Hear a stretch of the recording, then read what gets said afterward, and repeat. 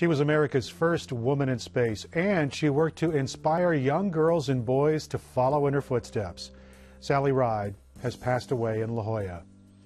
I'm Eric Anderson. Tonight on KPBS Evening Edition, a look at Sally Ride's career and legacy. And I'm Peggy Pico. In tonight's roundtable, the suspected shooter in the Colorado massacre appeared stoic and possibly sedated during his first court appearance. Criminal and mental health experts weigh in on his demeanor. Plus, California has some of the strictest gun laws in the country, but do they really protect us any better than Colorado laws? And the county's only licensed medical marijuana dispensary is fighting to stay put tonight. KPBS Evening Edition starts now.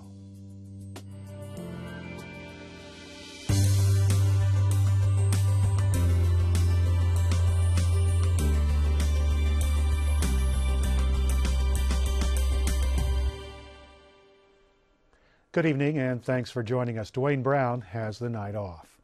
Sally Ride, the first American woman in space, has died. She died in La Jolla today after a 17-month battle with pancreatic cancer. Ride was working on her doctoral degree in physics in 1977 when she answered a NASA ad for astronauts. 6 years later, she flew on the shuttle Challenger. Ride took a second trip aboard the Challenger a year later. After leaving NASA, Ride became a physics professor at UC San Diego. She was a guest on the KPBS program Full Focus in 2005. Host Gloria Penner asked her about one special moment in space, and here was her answer. It would be looking back at Earth, which is an absolutely spectacular view. And I'm from California, so I was particularly interested in looking back down at California at night. And we had one great orbit on my second flight that went up the coast of California at night. And I was able to see San Diego, Los Angeles, where I grew up, and the San Francisco Bay Area, where I went to school. NASA says that Sally Ride literally changed the face of the space program, and President Obama today called her a national hero. She was recently inducted into the International Hall of Fame at San Diego's Air and Space Museum. In addition to her work at UC San Diego, Ride created a company called Sally Ride Science to help encourage youngsters to pursue careers in science, technology, engineering, and math. Tomorrow on KPBS Midday Edition, we'll talk with some of the scientists who work with her on that goal. That's at noon on 89.5 FM. The suspect in the Colorado movie theater shootings made his first court appearance this morning. 24-year-old James Holmes appeared dazed and did not speak during the hearing. Prosecutors say they don't know if he's on any medication. They're also not saying whether they'll pursue the death penalty. Holmes is accused of killing 12 people and wounding dozens of others during a midnight showing of The Dark Knight Rises last Friday.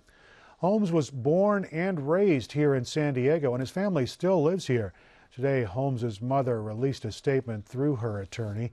KPBS reporter Kyla Calvert was there. Kyla, what did Arlene Holmes say about her statement? Well, Holmes said she wanted to clarify what she told the ABC reporter who called her home early on Friday morning. She's widely quoted as having said, "You have the right person." And she says that when she said that, she was only identifying herself as the mother of James Holmes. She wasn't saying that she thought the police had arrested the right person, as some have implied. So after she identified herself, she said she then asked the reporter why he was calling. And he told me about a shooting in Aurora. He asked for a comment. I told him I could not comment because I did not know if the person he was talking about was my son, and I would need to find out. Now, Kyla, did the attorney ask for any new information about the family or their relationship with their son? The family's attorney, Lisa Damiani, said she couldn't comment on the family's relationship with their son, but she did say that they have not seen him since his arrest, that they have spoken with local FBI agents here in San Diego, and she said that they wanted to reiterate that their hearts go out to the victims and their families, and that they ask that their privacy be respected. KPBS reporter Kyla Calvert. Tragedies like Friday's shooting always raise questions of why and what could anyone have done. We'll be looking at those questions in just a few minutes. Supporters of San Diego County's only licensed medical marijuana dispensary hope a federal court will help them fight eviction. The Mother Earth Alternative Healing Cooperative serves 70,000 patients, but will have to vacate its home near Gillespie Field tomorrow. The cooperative wants to stay in business while they launch a legal fight for their future. Bob Bergstrom is a Navy veteran who lives with muscular dystrophy. The muscle-crippling disease is painful, and Uncle Bob, as he calls himself, gets relief from medical marijuana. He's a patient and a volunteer at the East County's only licensed medical marijuana dispensary. And these guys let me hang out there and check people in and, do something with my life. And all that's going to go away again. What are we supposed to do?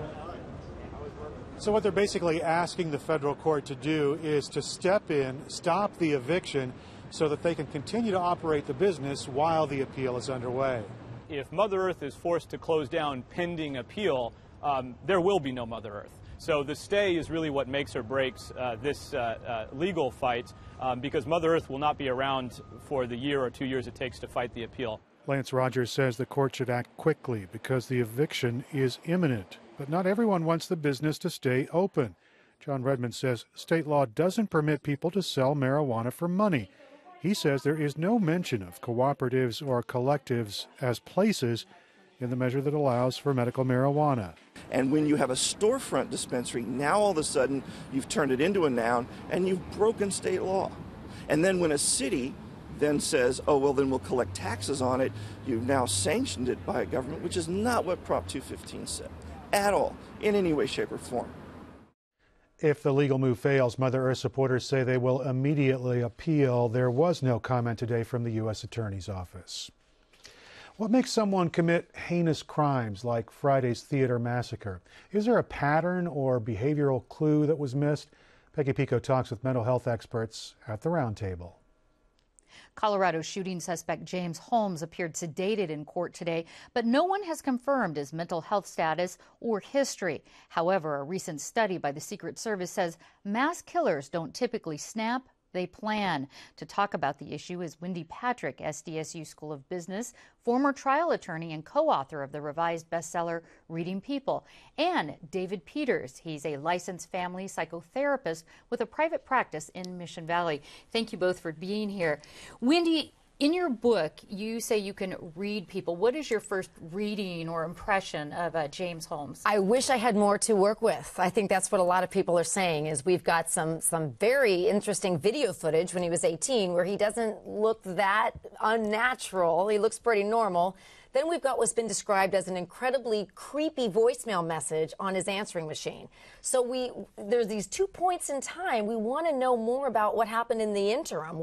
What was he doing? What did he look like? Who were his friends, if he had any? Right. If he wasn't so socially withdrawn. It would be also great to have a social media presence to work with. We still haven't found that, if it exists. So right now what we're struggling with is the absence of information that perhaps would have allowed us to read red flags that would have been there in the last couple of years. Yeah, and no baseline, no comparison. David, a lot of people are trying to make sense of this. Hindsight is 2020. People are tossing out mental health terms, things like schizophrenia.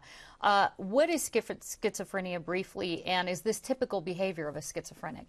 Well, we should say, of course, at the beginning, we don't know much more than we do know, and so it could be a number of different things. But if it was a mental illness, we should note the majority of people with severe mental illnesses are victims of crime. They're not perpetrators of crime. In some rare instances, yes, someone who is experiencing delusions, paranoid delusions, could be motivated, if they had auditory hallucinations telling them to do so, they could be motivated toward violence. So with schizophrenia, you have someone who over time becomes more socially withdrawn. They don't enjoy social interaction. If it's paranoid schizophrenia, they would have a delusion that maybe they are special, maybe they're Jesus, maybe they're a prophet or something, or maybe they're the Joker in this case. And they would have perhaps auditory hallucinations, command hallucinations, which tell the person, the voice in their head tells them to do certain things. But that's really slim. It's like a 99 to 1%. It's very small percentage of schizophrenics who have this type of... Yes, by and large, someone who's suffering schizophrenia is more a victim of violence on the street than they are a perpetrator of violence. All right. Definitely. I was going to say, so Holmes' mother is reported as saying, ABC News called her, and she said, yes, you've got the right person when she was first told about these shootings. I'm going to ask you both this first. Wendy, what does that say to you? Can you imagine if the police showed up at your house and told you that your son or daughter had done something like this, what your first reaction would be? It is absolutely stunning and telling that her first reaction was, you've got the right guy. It tells us that this is a problem that's been going on for quite some time. It's a complicated issue. You can't just look at social isolation, or we'd be pointing fingers at all kinds of people that exhibit some of those signs. But whatever it is that she observed, you talk about change of behavior over time. Obviously, there were some serious red flags going on back since the last time she had contact. Because of that comment, David, what do you think? Yes, I can only imagine the sadness and the horror this woman experienced. This was ABC News calling her saying, we've identified you as the mother of this gentleman, and could you comment? And she said, yeah, you've got the right guy. So she knew something was going on. And what happens, this gentleman's not a small child. He's over 18. Right. So she's stuck with knowing that he's ill, or he's disturbed, he's not responding to her phone calls maybe. Maybe he stopped taking his medications and she knows that, and she's praying for him. But here's a situation where she knows it's going downhill fast, and then she finds out what has happened. It's a terrible tragedy for her and the family. Very sad. We have less than a minute left. I wanted to ask you both if you could just name me a couple of top red flags, somebody who might act out violently, they haven't yet. What to be watching out for, and let's start with you, Wendy. You know, one of the things that you've heard a lot of people telling, I know David will probably agree with this, but you want to look at the way somebody's been treated in the past and how they respond to it. You know, humiliation, as David's pointed out, things that actually wear on someone over time. Because obviously this kid didn't snap. He planned this for many. Bullying, things like that. How about you, David? What would you say is a major red flag? In some cases, such as the school shootings we've seen, young kids being bullied repeatedly and humiliated repeatedly, if they begin to socially withdraw or make threats, that would be a big red flag. In this case, if someone has a delusion about being special or about being a character in a movie, especially a violent character, or if someone who is acting this peculiarly, using strange speech, begins to verbalize threats or verbalize a fantasy of violence, that would definitely be a red flag we'd want to look for and get them help. All right. Unfortunately, I wish we could talk more. We have to stop. If that happens, help them get some help. So Wendy and David, thank you both for being here. Thank you. It's good to be here. That interview was recorded earlier today. As you heard at the beginning of the newscast, the attorney for Holmes' mother says that Arlene Holmes was only confirming her own identity when she talked to that reporter from ABC News.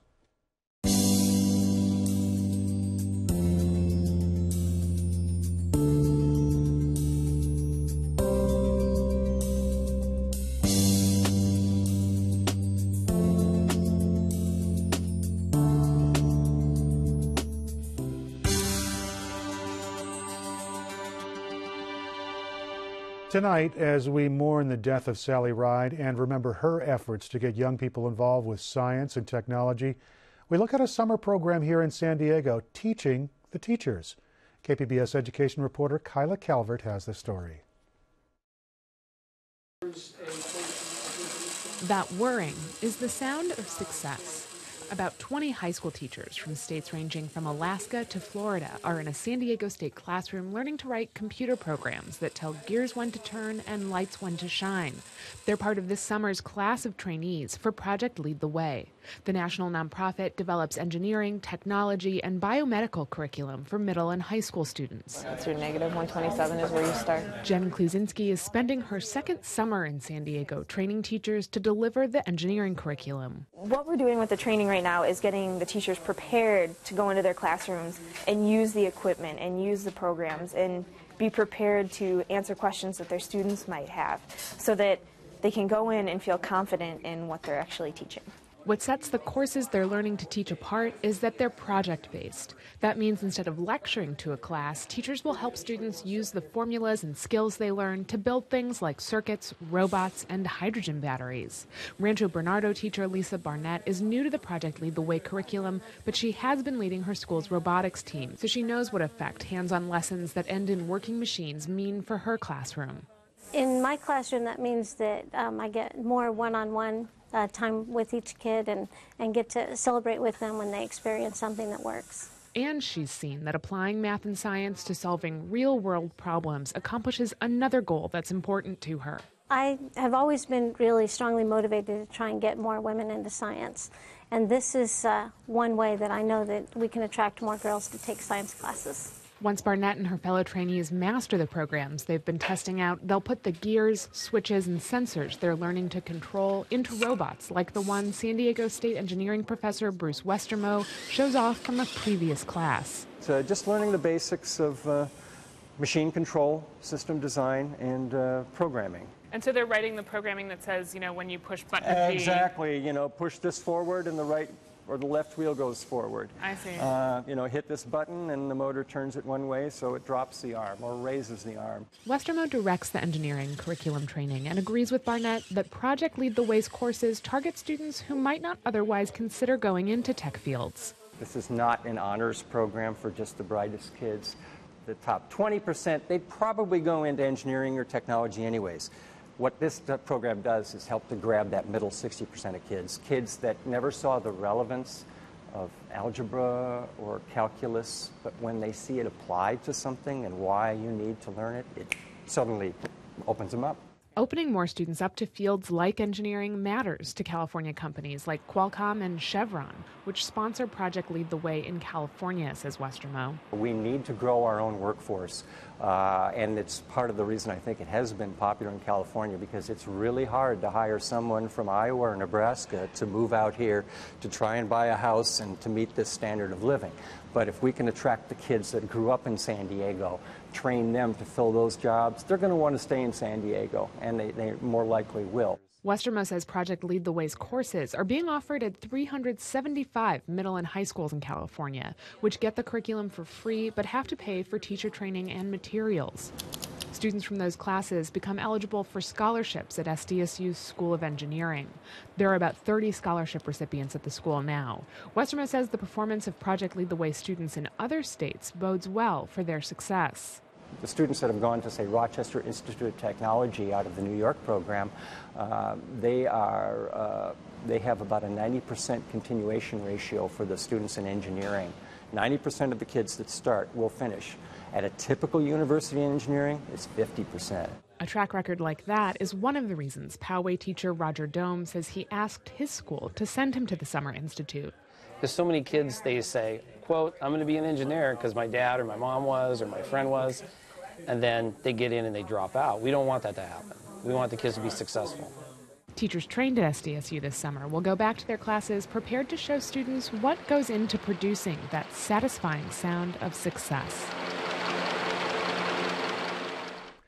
KPBS education reporter Kyla Calvert. You can learn more about the project Lead the Way online at pltwcalifornia.org.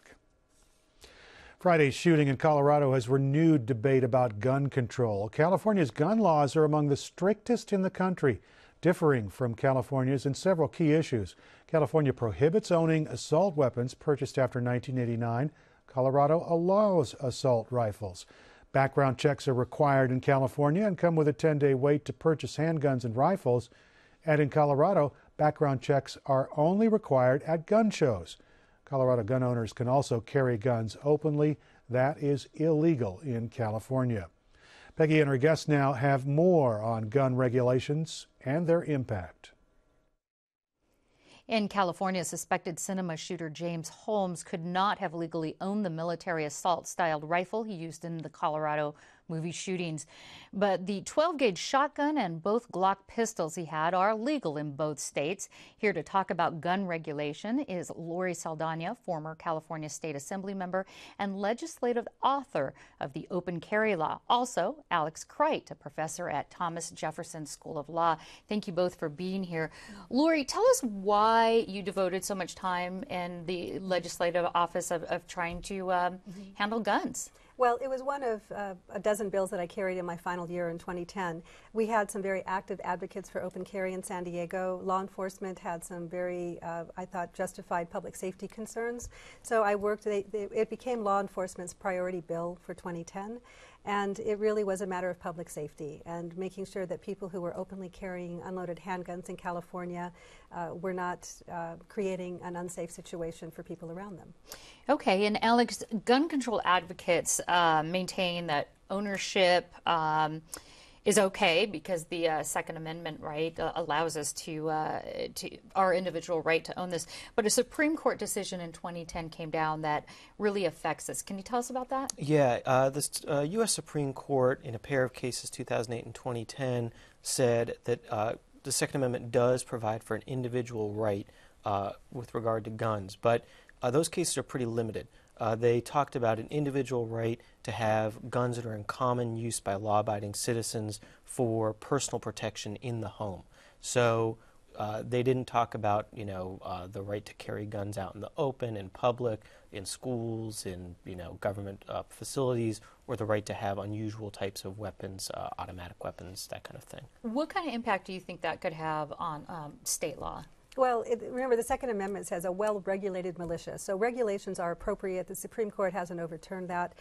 We have 50 to 60 gun deaths every day in the United States. And 50 to 60? Yes. And so I think when we have these extreme situations as we had in Aurora, people start paying attention. But the fact is, nearly 3 times that number of people die every day in the United States from gun violence. So it is something that's going on every day, but we pay attention to it when these extreme examples occur. And it was extreme. Now, gun regulation is such a political football.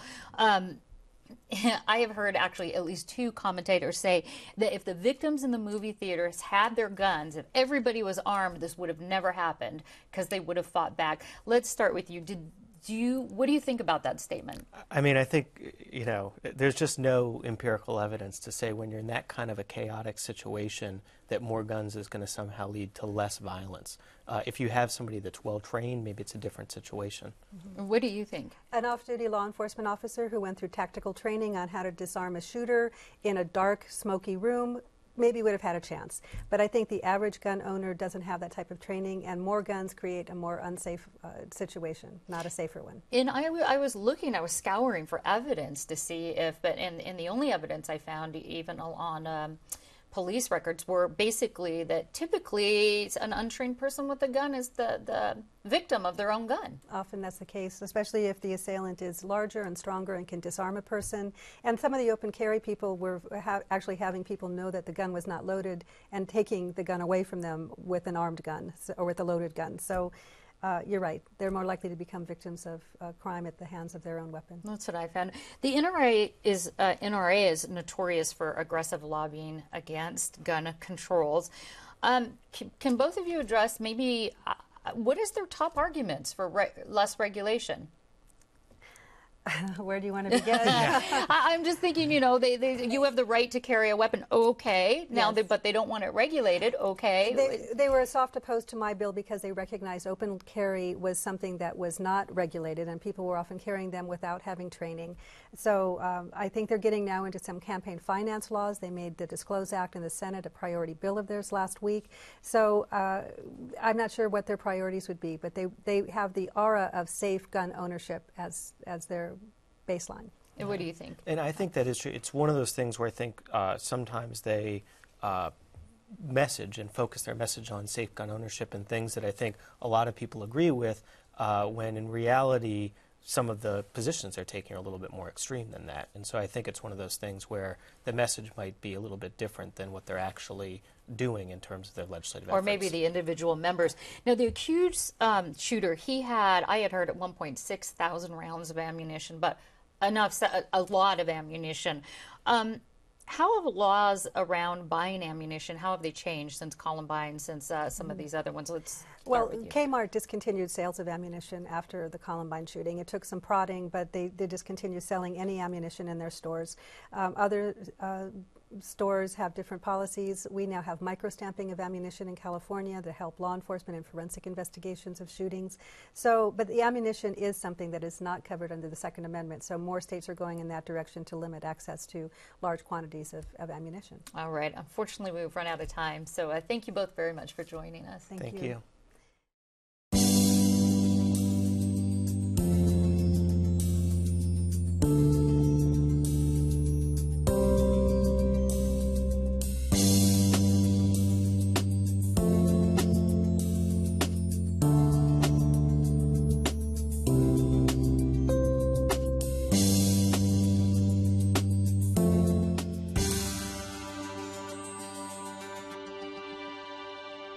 In tonight's Public Square, we hear from you about the California Parks scandal, where officials discovered the department hid nearly $54 million in surplus money for years, even as parks were threatened to close due to budget cuts. The director resigned and a deputy was fired on Friday over the incidents. Kim Nemitz wrote this about it on Facebook. If one department can hoard $54 million for 12 years, who else is playing the same tricks of deceit and thievery? Dave B's Facebook comment is, "This is exactly why I'm against any tax increases until I feel comfortable that there is no more slack left in finances." Eva Tho had a more positive post. She wrote, "At least the money is there and hasn't been stolen and can go towards keeping some parks open now. Kind of like finding some forgotten money in an old pair of pants. Doesn't make their accounting very trustworthy, though." You can join in on this conversation or any others you've seen here on KPBS by following us on Twitter, liking us on Facebook, or email us at publicsquare@kpbs.org. You can find tonight's stories on our website, kpbs.org/evening edition. Thank you for joining us and have a great evening.